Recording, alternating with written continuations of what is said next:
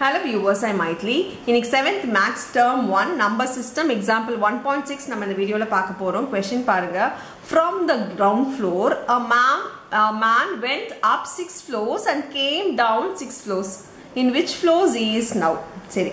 இப்போ floors உங்களுக்கு தெரியும் இல்லையா? நம்ம படிக்கட்டு இருக்கு. floors-னா படிக்கட்டுன்னு வெச்சுக்கோங்களேன். இப்போ ground floor-ல இருந்து அவன் எங்க போறானா? நீங்க lift-ல போறீங்க அப்படின்றபோது நம்ம வந்து 6 floor போறோம் அப்படினா இங்க கிரவுண்ட் ஃப்ளோர்ல இருந்து அப்பனாலே மேலனாலே உங்களுக்கு நான் சொல்லியிருக்கேன் பாசிட்டிவா எடுத்துக்கோங்க. என்னோட வீடியோஸ் ஃபர்ஸ்ட்ல இருந்து பாக்குறவங்களுக்கு தெரியும்.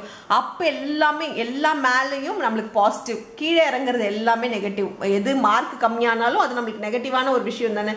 ஸோ மேலே ஏறது எல்லாம் பாசிட்டிவ்னா அவன் ரொம்ப +6 போட்டுக்கோங்க. அண்ட் கேம் டவுன் கீழே இறங்குறான். எவ்வளோ ஃப்ளோர்ஸ் இறங்கினானா? 6 ஃப்ளோர்ஸ் இறங்கினான்.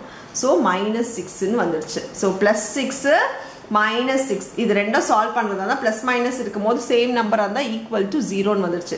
இப்போ 6 ஃப்ளோர்ஸ் அவன் மேலே போறான், திரும்பி 6 ஃப்ளோர்ஸ் கீழே வரான்னா அவன் மறுபடியும் எங்க இருக்கான்? In which floor is now அப்படின்னு கேட்டிருக்காங்க. எந்த ஃப்ளோர்ல இருக்கான்னா அதே ஃப்ளோர்ல இருப்பான். அதே ஃப்ளோர் எந்த ஃப்ளோர் ஸ்டார்டிங்ல அவன் இருந்தது? Ground floor. therefore he is in ground floor now போட்டு நம்ம ஆன்சரை முடிச்சுக்கலாம்.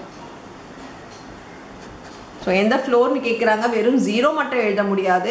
எந்த ஃப்ளோரில் இருக்கா அப்படின்றத கிரவுண்ட் ஃப்ளோர்னு சொல்லி நம்ம எழுதி இந்த ஆன்சரை முடிச்சுக்கணும். அவ்வளோதான் அந்த சம்ஸ். தேங்க்யூ.